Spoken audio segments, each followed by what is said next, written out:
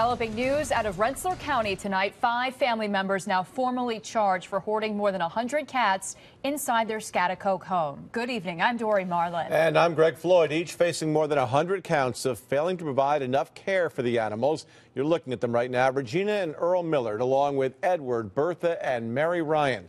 Now, this is not the first time this family has been accused of cat hoarding. In April of 2012, Mary Ryan, her brother-in-law Arthur Millard, and his son Earl Millard were charged with animal neglect.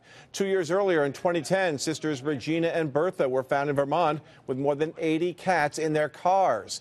Police also took more than 50 cats from their Troy home around that same time.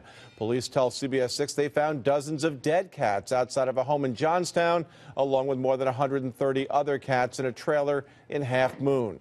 Kimberly Howard has been working on this story for you. Kimberly, these people certainly have a history, and some fear there's really nothing preventing it from all happening again.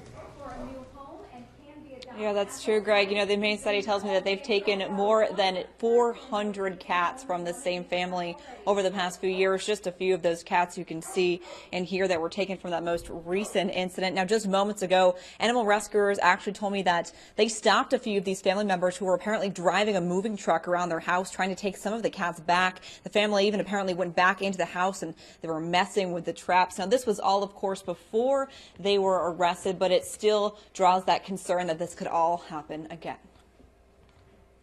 Our numbers are up to 119 as of today. The number of cats, though startling, nothing new for animal rescuer Tina Murray. She says she's handled cat hoarding several times and with the same family arrested this week, although she says this time it was the worst.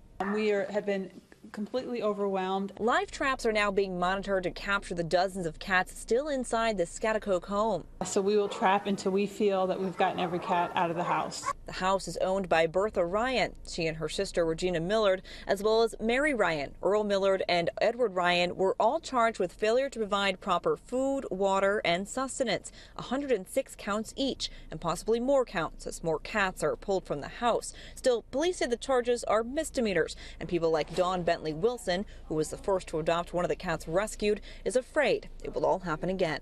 My heart just broke for all these animals. You have to be an animal lover to understand that, you know, this was just cruel to do this to them. Certain types of animal cruelty can be considered a felony crime under Buster's Law, which Assemblyman Jim Tedisco has fought for years to expand. But he says animal hoarding cases are a bit more complex. Tedisco is pushing for a statewide animal hoarder registry, similar to the sex offender registry, which he says would prevent repeat offenders from owning another pet. He says it's also important that people in these cases get psychiatric help. If we don't provide a psychological evaluation, you get to the deep-rooted problems of these people, of why they're hoarding. Because to tell you the truth, if you ask them, they think they're helping the animals. They think they're caring for the animals. So I don't think locking them away and then letting them back out to do it over again is the answer. The good news here, about a dozen cats are now ready to go back to new homes. You saw one of the first cat actually to go home to his new home today. The Humane Society is hoping that they can bring a dozen more cats into new homes as early as next week. For now, we're live in MENANDS. Kimberly Howard, CBS 6 News.